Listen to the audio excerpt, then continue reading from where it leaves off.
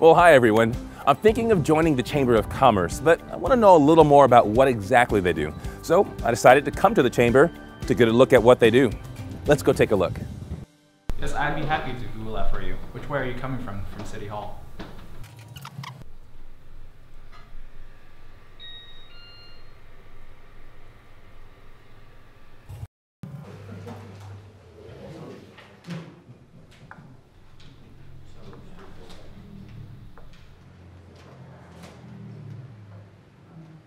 Alright, drink.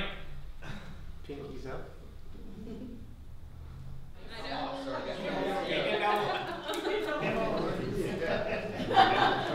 Be important.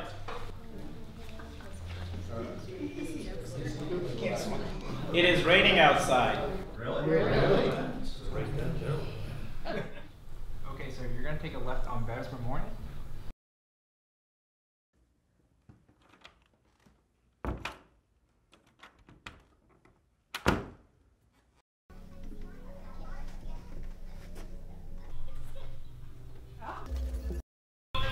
All right. Ha! Draw 4. Okay.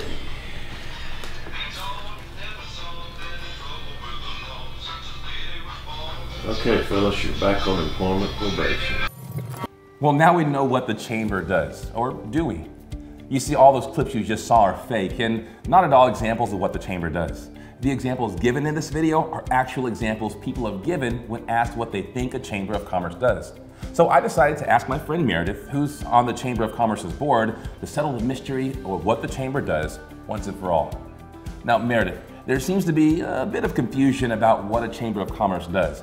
So could you actually let the viewers and myself know what a Chamber actually does? Sure.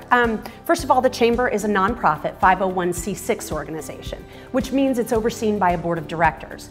The board is made up of members like myself, whose primary purpose is to ensure that the organization fulfills its mission to provide vision, leadership, and support to businesses and community leaders to create economic prosperity.